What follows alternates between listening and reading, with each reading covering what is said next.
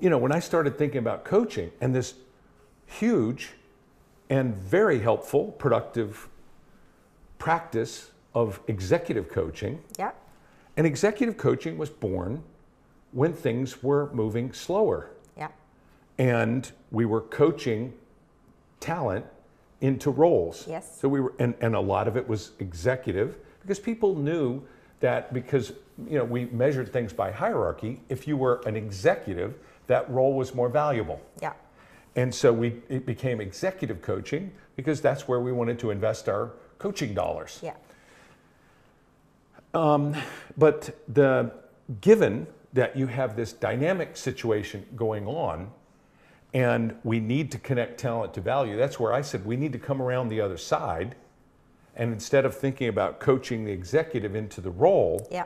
we need to coach this value into existence. Absolutely. And we coach it into existence by understanding these very important role talent combinations, click, and the value coach, that guide that is helping to bring value and talent together. Yeah. That guide is where the click happens. That puts us in the position then of being able to understand, well, if this is where the value is, then what has to be true for the value to appear? Exactly. And if this is what has to be true, then how that lands on this role and how it lands on this particular talent, that's where the risk is. That's where the risk is, and where the value is leaking. So now, as a value coach, I can go and sweep up the value that is leaking, and make this click. Yeah. And the cool part too is that we've all experienced this in our lives, where either as a person or when we've watched someone else be in a role where the click and happens. The match is beautiful, yeah. The match is, you say, this person is perfect for this role. Yeah. And everybody gets excited.